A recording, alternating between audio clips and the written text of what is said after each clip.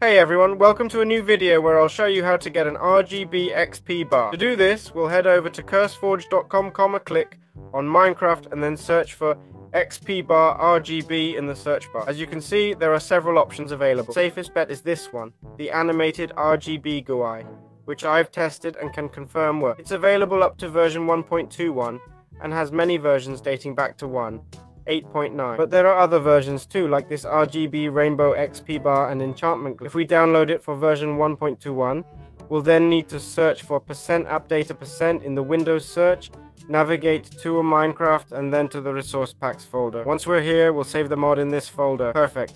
Let's hit save. Now, let's go into Minecraft, click on options, then resource packs, and look for the pack we just installed. This one here, and we'll select it to activate. Version 1.21. I'm on 1.21.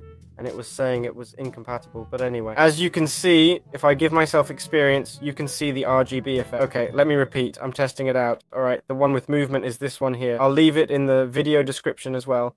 This one has movement, and it looks like this. Let's see if I can show it to you. It looks like this.